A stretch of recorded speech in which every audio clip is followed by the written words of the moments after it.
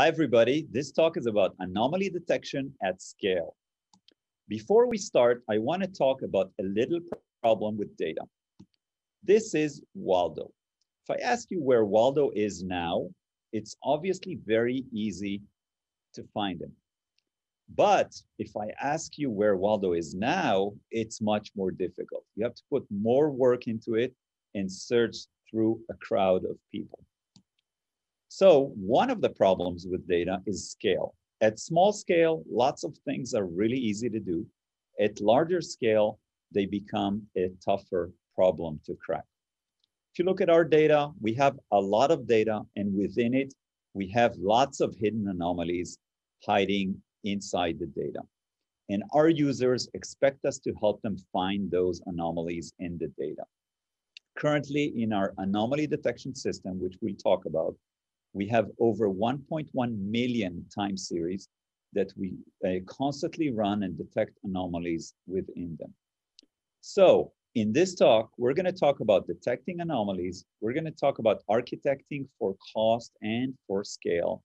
We'll talk about predicting the future, some models, and give you in summary, a recipe you may want to use in your use cases. Before we start, I want to introduce ourselves. My name is Ofer Dubrovsky. I'm a big data dev lead at Nielsen, and I think serverless is the revolution. And with me is Max Perez, a big data engineer, and in his view, the devil is in the details. We are part of Nielsen Marketing Cloud, which is a data management platform, DMP for short, and we build marketing segments and device graphs. Our data is used for running campaigns and for making business decisions. In a nutshell, we're cloud native. We run predominantly on AWS. We use a lot of Spark. We run many Spark jobs every day and lots of Lambda functions and other serverless technologies. In total, we store about 5 petabytes of data and process new data roughly in the order of about 60 terabytes every day. In 2019, we were asked to alert on anomalies within our data. Our users found that in many cases, they have a hard time tracking data sets that we have in the system. And in many cases, they find about problems in the data after customers complain. And this is obviously not a great situation to be in. So we set out to build an anomaly detection system and make sure it can run on a huge scale of data. We started with a pilot, ended up going with a beta into production, and then spent time doing scale improvements and redesigns. In terms of the amount of data, when we started out, we had 15,000 time series, and this grew over time until today we have over 1.1 million time series, and this is growing daily. In total, we have about 150 million data points in the system. So how do you detect anomalies? Let's look at an example. Let's say I was asked to predict the weather at noon on some particular day. I can look back at the weather since the morning, and I would see that it was sunny and warm throughout the previous hours. So very likely, I would predict that at noon, it would also be sunny. We could wait till noon and then check the weather. And if it's sunny, then we would conclude that my prediction was okay and everything is great. We could do this again and again.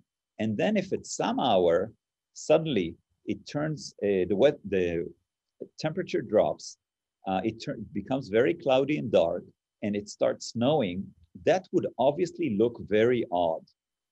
And in this case, if I was running an alert service, I would probably send an alert to people, hey guys, something has changed in the weather, beware. So we would determine this is an anomaly.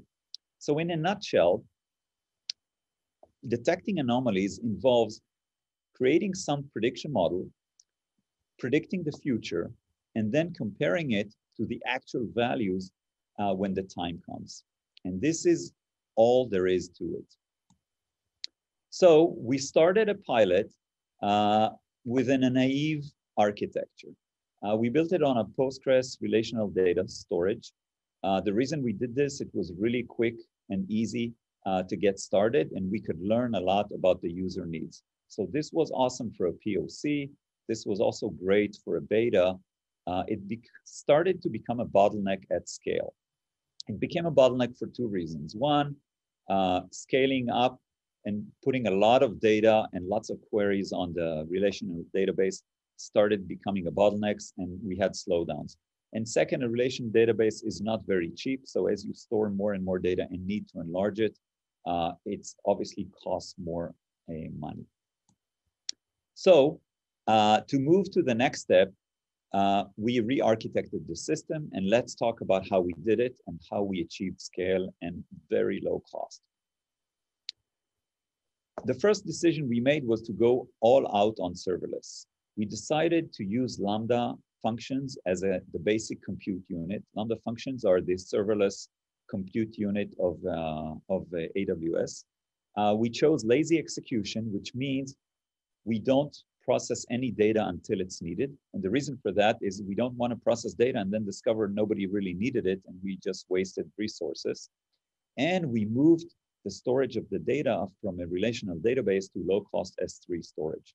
At the end of the day, we got very low cost and endless scale. Let's look at the architecture. We have a work manager Lambda that wakes up, checks which jobs need to get processed and which data arrived and needs processing, creates a task that is basically a message that's sent on a queue, and that invokes a worker Lambda that does all the work. The worker Lambda calculates the new data that comes in, does any aggregations or cleaning if it's needed. It reads the previous values of the time series, does the predictions, and stores that back. And if it finds anomalies, it will report the anomalies. So if we look at our unit of work, a Lambda gets a message with the time series it needs to and where to find them. It reads the configuration for those time series, which tells it how to aggregate the data, if there's any other cleaning that's needed, and the model to use, reads the time series files for those time series from S3, does all the predictions and calculations, and stores back the results. And if it finds anomalies, we still use Postgres, but only for a little sliver of data of the anomalies.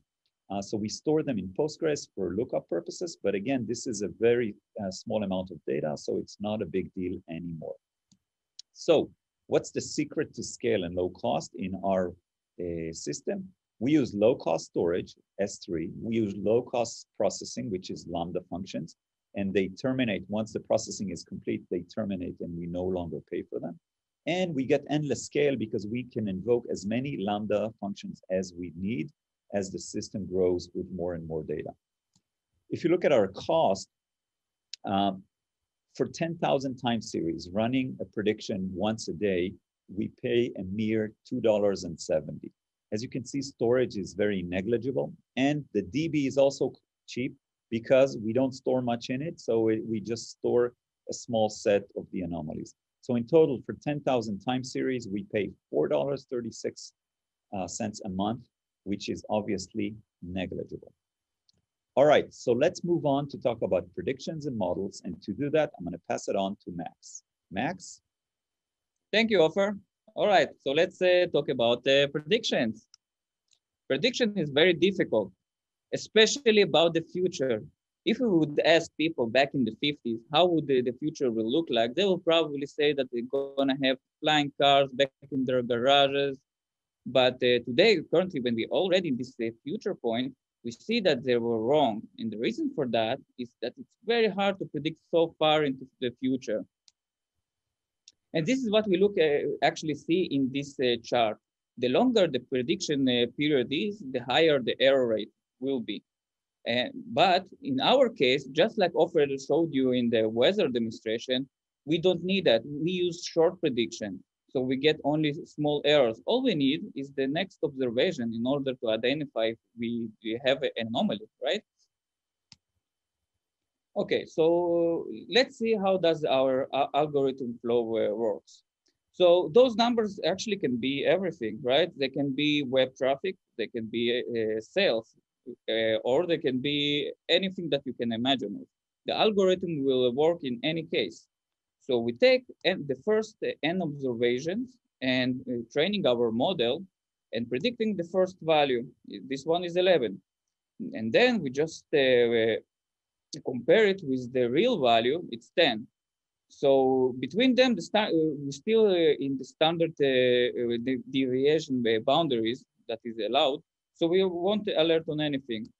And then in the sliding window mode, we take the n next observation, and again, training our model and predicting the next value.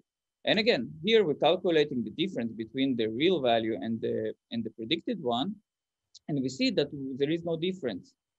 And again, let's take the third one.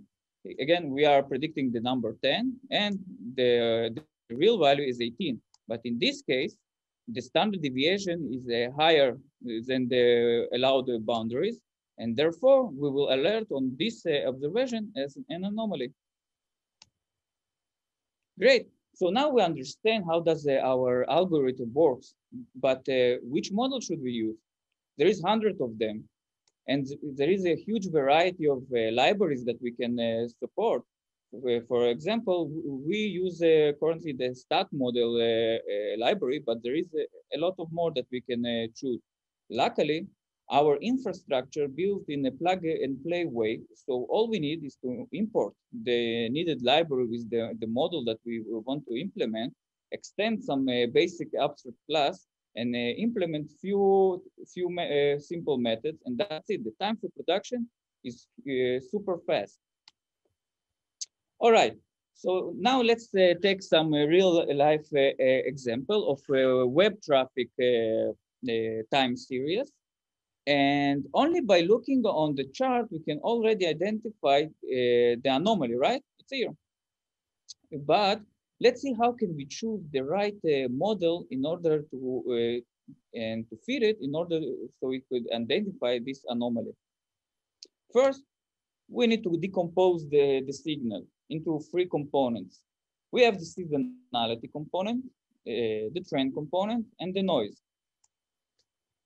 So the seasonality, it's actually it's a cycle that is repeated of a trend that goes up and down in a certain period of time.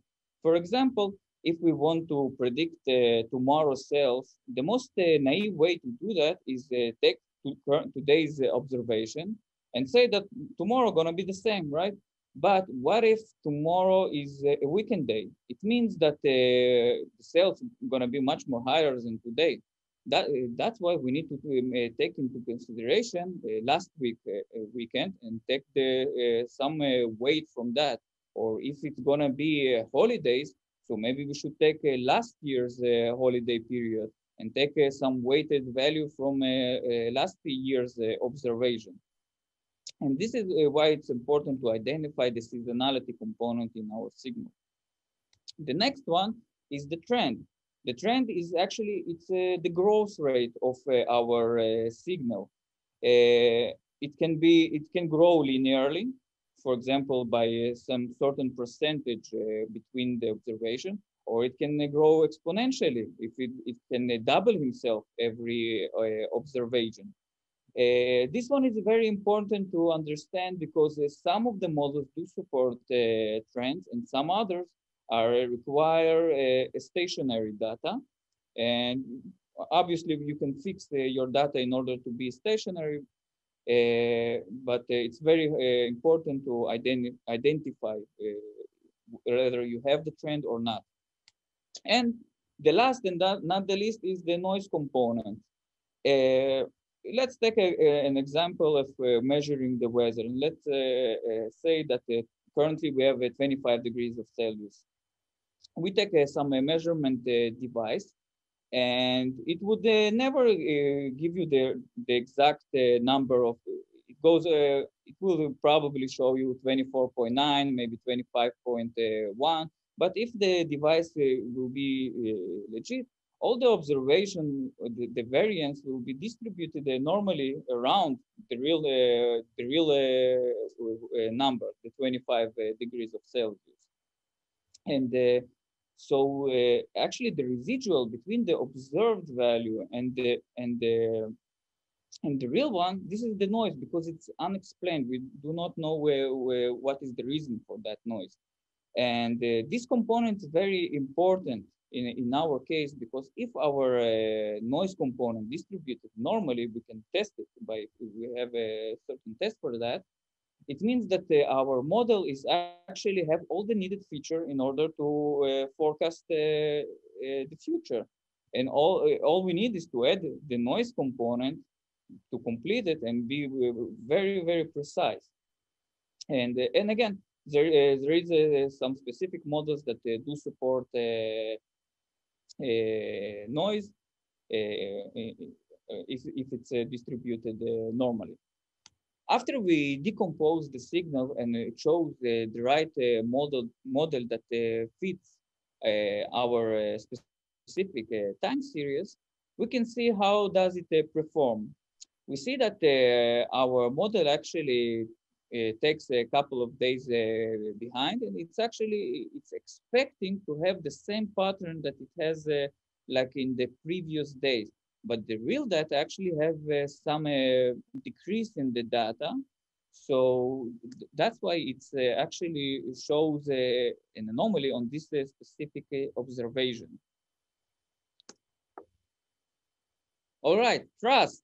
How can we actually gain trust with our end user? We have understood that no matter how good your infrastructure is and how precise your model, we still need to gain trust with our end user in order for him to really work with our infrastructure. And the solution for that was that we have implemented a push notification via Slack with all the statistical data that the end user would like to have. But we saw that it's very hard to imagine and see with all this data how does what really happening with your data only by see some message. So we've added a picture, and as you know, one picture equals 1,000 words. And by looking on this picture, you're getting so much more information about the anomaly that you see, or the difference between the real data and the predicted one. And by that, the end user could actually believe in our system and started to use it. Okay, so let's summarize and see what we have talked about. We talked about how to keep our cost low by using cheap components, how to design our system to be scalable and support endless scale, the importance of gaining the trust with our end user, and how to fit the right model for our specific data. And here is the recipe of how to do it. Low cost. Get loose all those expensive parts such as the relational data stores. And in our case, we use the serverless AWS Lambda infrastructure and saved all our data in S3 buckets. Scale. We took all our workload, split it into small unit of work, so the cost would be steady and the scale would be endless. Trust. Build some feature that you would be able to gain trust with your end users, such as our push notification to see all the needed information. And the models, by using some plug and play infrastructure that you can implement in no time, some new models, the time to production goes super fast and makes our infrastructure very good. Thank you very much. Don't forget to rate us high. Thank you.